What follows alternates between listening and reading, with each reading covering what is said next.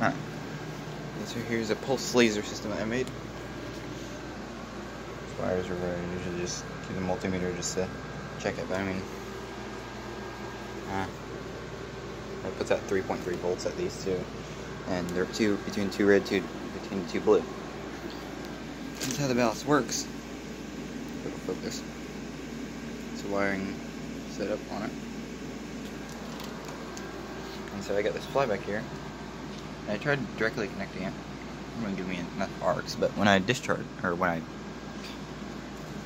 touch the wires together and let them go, it sends a high voltage pulse through here, and so I got between, let's see if it'll focus, between that red wire and that one pin, third pin I think, second or third pin, and so I was like, well, I'm gonna make a pulse system.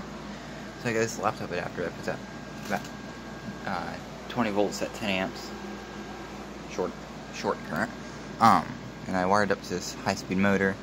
I put one of the ballast leads to that as a brush, and one of them is that gear as that's a brush right there, and zip tied it all together, and going into here. So here's it in action. It might not work the first time because I have to keep fiddling with it, but let's see.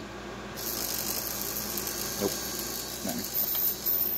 See, so I was saying, keep fiddling with it. Oh wait, maybe that's why. Wire comb, make sure it's discharged before I go touching anything. There we go. Alright. Things keep on coming loose on it.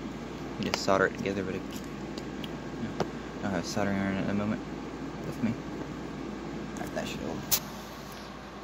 There we go. Let's try it now.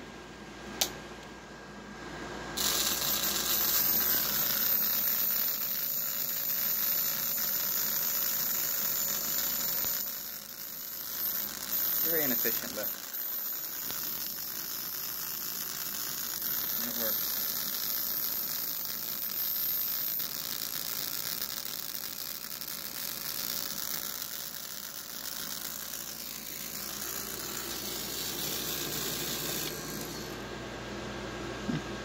Works.